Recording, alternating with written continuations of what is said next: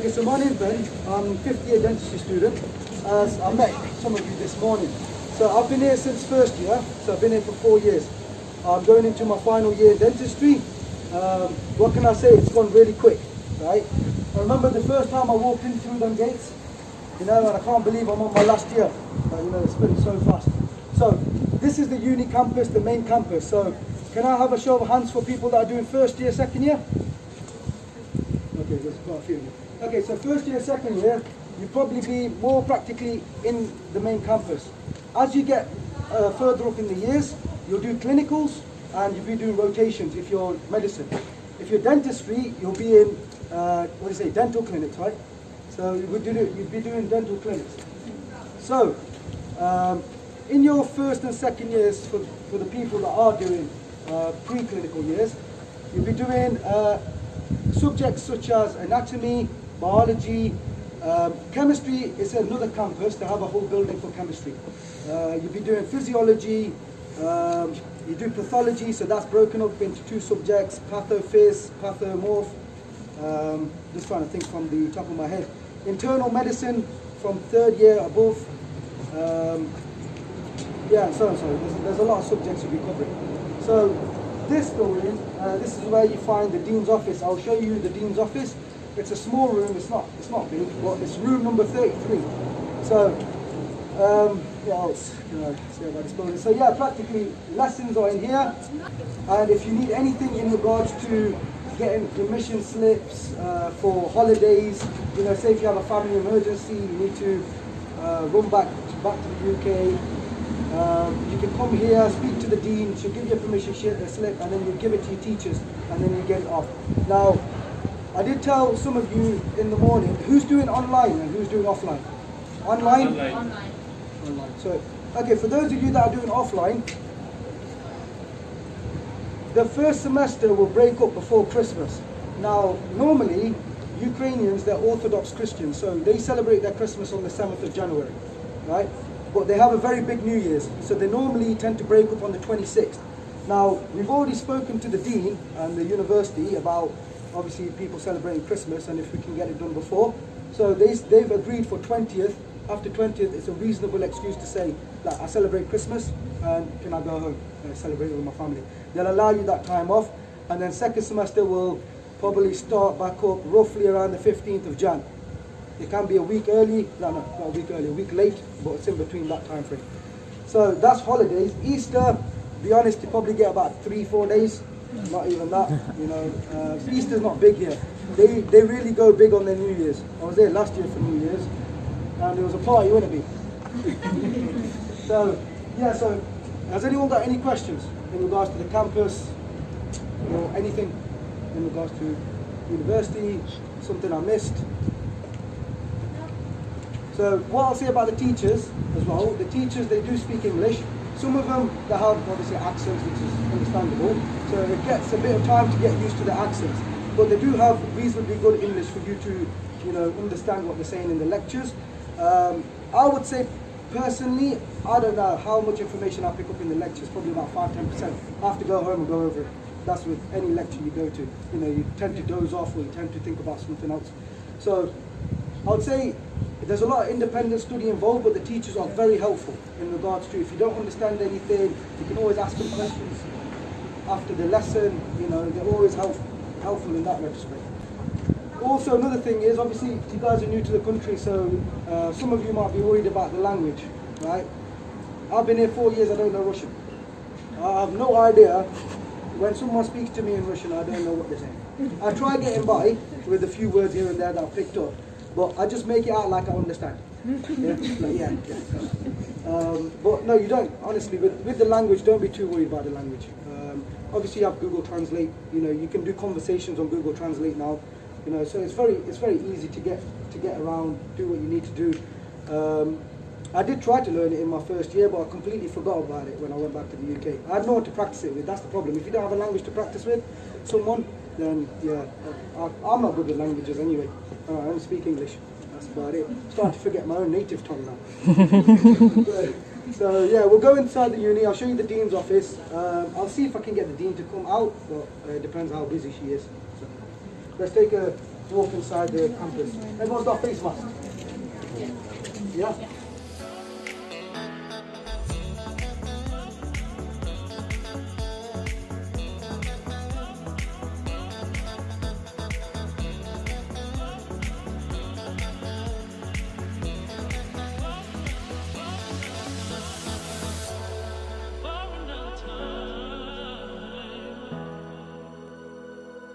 In the lecture, when the doctor's speaking, they tend to ask you questions before you even do the lecture, see if you read them.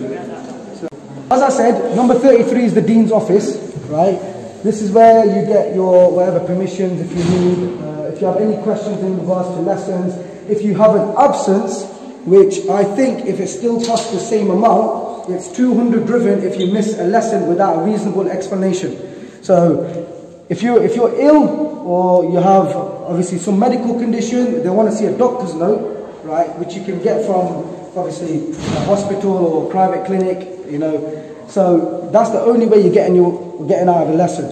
Some teachers might be lenient, so when you do turn up to your next lesson after having an absence, they might allow you to just enter back in. But most of them are strict, so they will say you need a permission from the dean. So that permission will cost you 200 hryvnia, which works out to be about £6, I think. So yeah, so that's in regards to absences. So just try not to miss any lessons, otherwise, you know, it does. I know it's £6, but it does total up afterwards. You guys that are studying offline, you'll be coming here. I think it will be on Monday next week. So you'll come to the Dean's office. Obviously, we'll tell you. We're going to have to do it year by year. So I don't know who will go first. Maybe it depends on how many students have come into 1 year. We tend to do second years on one day, first years on another day, third years on another day. So you'll get that information a bit later on. So you'll be coming back to this university next week. Here in that room on the far right, that's where you're gonna get your timetables for your course. As you are aware, we are starting on the 15th of September this year. Last year, I think we did start a bit later than that, but I think they want, like I said to some of you this morning, they want to get everyone in early, so if you do want holidays, like Christmas or so, they can space that out in the year. Also, as well, when it comes to the end of the year, you finish a bit more earlier than finishing at the end of June. I mean, we have a student here, Dr. Arsalan, right? He came last year into third year medicine. He finished, when did he finish? 30th of June? I finished a bit later. A bit later, right? So he went back to the UK in July, and that's because of crop. When did your normal lessons finish last year? Mid-June. Mid-June. So yeah, with medicine's a bit longer as well. You finish about mid-June. So then obviously you have to stay for his croc. For you guys that are coming into third year or fourth year, you will have croc at the end of the year, and I've been told it's on the 28th of June. If anyone doing dentistry here? Okay, brilliant. So okay, so me and Barbara over here, we're fifth year dentistry students. Barbara's been here for 2 years, right? No. Going into third. Going into your third. So he came as a graduate entry in the third year. So with crop, with dentistry students, any of you guys doing third year dentistry? Third year. Okay, so the academic timetable for the croc is roughly around April time, but I'll double check that for you, yeah? So normally dentistry you do it earlier than medicine, but your normal subjects will finish around end of May, June time, but I think we finish a bit more early than medicine. Yes? If you're in second, you still got your exam for second year or No. With second year pre-clinics, you have subject examinations. So you'll have, for example, in second year dentistry, you'll have all the pathologies, you'll have biochemistry. So at the end of the year, they're going to ask you to obviously do the subject examinations. If you do, like for example, if you don't pass it, it's not a big problem, you'll do a resit. And in between all of that, you'll have subject examinations as well.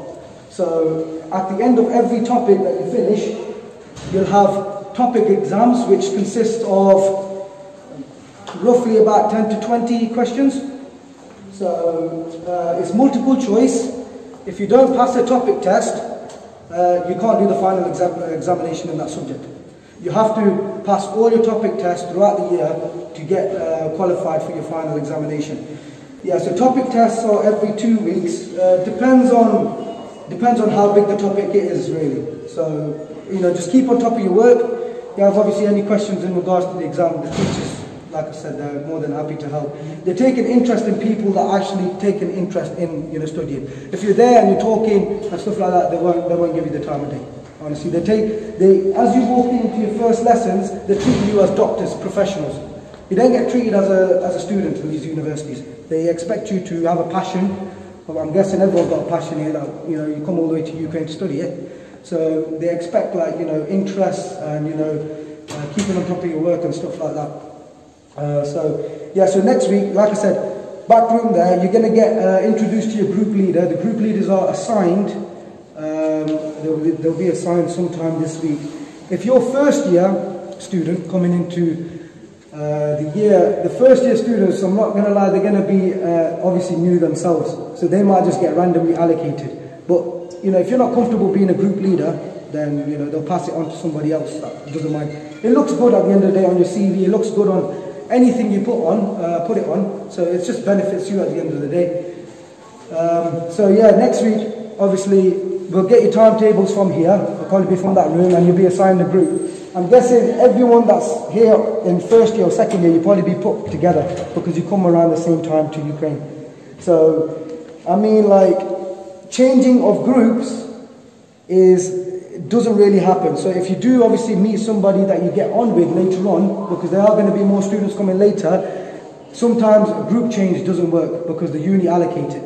So, you know, if you request for group changes, I can't give you my 100% that that's going to happen. You know, it depends on how many people are in one group. I think group capacity now is at 12 because of COVID. It used to be bigger than that, but they've narrowed it down now. So, you know, obviously, due to social distancing, I'm guessing, has everyone had their vaccinations yet?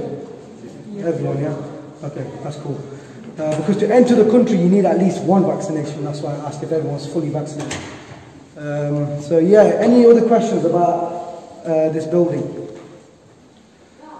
Like I said, you know, like these rooms here, they might be for some certain subjects, but I can't tell you any specific subject because they can be any subject. I don't know. It just depends where the uni allocates it.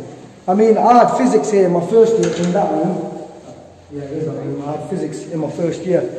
Actually, that was probably my best subject, the highest mark of that.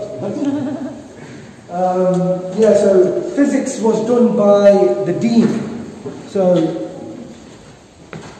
the dean of foreign students is Dr. Maria. You'll meet her at some point. She did physics for me in my first year, so it's good I made a good impression because she was the dean. So, you know, I had to make a good impression. So yeah, classrooms, right, this is just a little office. Okay, another thing is credit books. Your credit books. Now, they are books that you keep. You'll get a credit book. After you finish your subject, the teacher signs your credit book off. It's just for your own personal reference to say that you did complete the course. You know, you did complete that certain subject. Just for example, let's say there was a uni technical error, right? And it said, for example, I don't know, you didn't pass biochemistry, right? And you said, no, I did. I got a signature here on the credit book.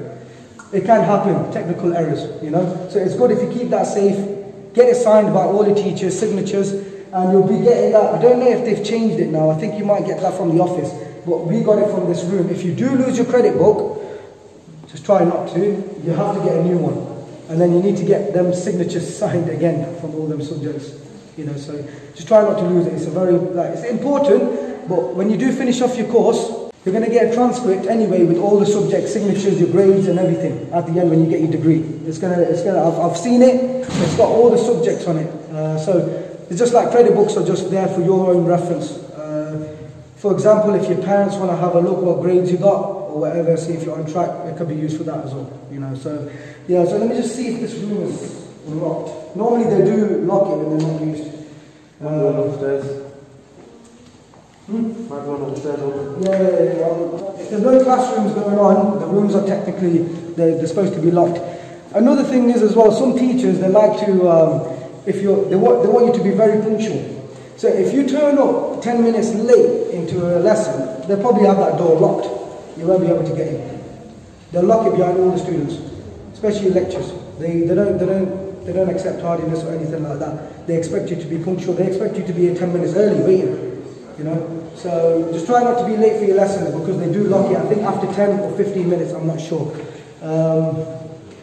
So yeah, they can be strict. Obviously teachers, some teachers are quite lenient, you know, they understand. Especially, you know, you come into this you come into a whole new country, you know, a whole new university. You know, some of them they are lenient, but they want you to adapt to it very fast because as a doctor, you need to adapt to situations very fast. So that's what one teacher said to me once. Yeah, stuck by me. I go, oh doctor, you know, I'm new to the whole place. I'm not sure where to go. She goes, are you not going to be a doctor? You need to adapt. You know, so you've got a point. I can't argue with that. But then I did say to him, I'm a dentist. So yeah, I'll take you upstairs. See if I can move upstairs.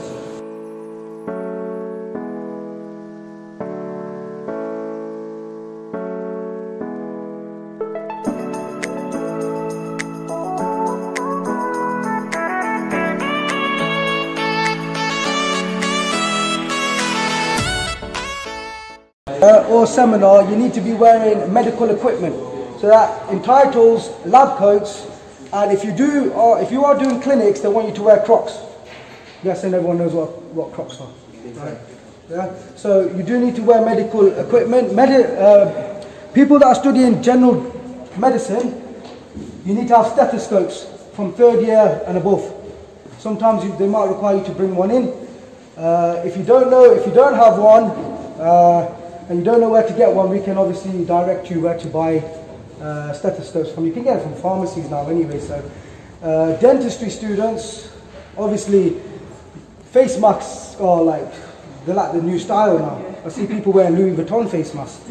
You know, what's the point? So face masks obviously are needed to be wear. If you have long hair, obviously you need to wear headgear, especially when you go into clinics.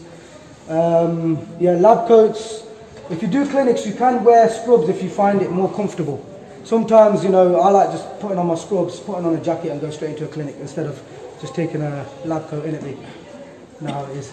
So, yeah, so in regards to that, make sure you do take your lab coats. I mean, if you're 1st or 2nd year, it's better if you do take one in just in case the doctor that is teaching you, sometimes they can be strict in that retrospect. If you don't have a lab coat, they might just kick you out, you know.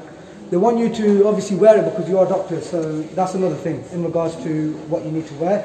Obviously, if you're going into lectures, you don't need Crocs for that, so that's only for your clinics and your rotations and everything like that. So what I'll try doing, I'll try finding an empty room. That one's a bit occupied, so let's have a look here. Rooms are locked, and if they're not locked, there's students in there, so I don't want to interrupt their lessons. Now, you are going to have a lot of Ukrainian students around here. It's fine. Everyone, obviously us foreigners, we study all together. We don't mix with the Ukrainian students.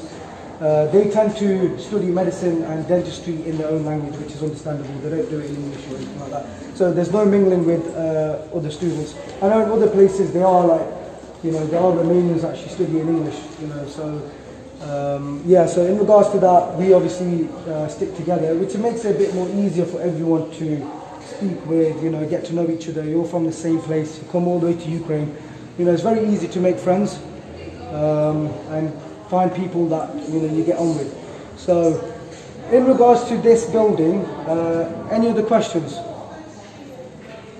Are there clinical labs, or skills labs in this building? In this building, I don't believe so, no. It's like, this is just main campus, and then what they do is they have different mini campuses around the, you know, the city. The thing is, they share campuses with the medical academy as well. So the medical academy's main campus is actually next to the office. So they sometimes, like for example, they share the chemistry building as well. So you get students from both. You know, that is obviously, I'd say a public uni. You know, like this is obviously more, this is a private university. So you know, they share buildings, share rooms sometimes. Even some medical academy students, they share the other building there. But I believe this building is only for institute students, so you know, anyone that's institute only in here. The other building, it's a big building, so I think they share that building as well. I'm not too sure, but I have seen medical academy students around this campus as well. So.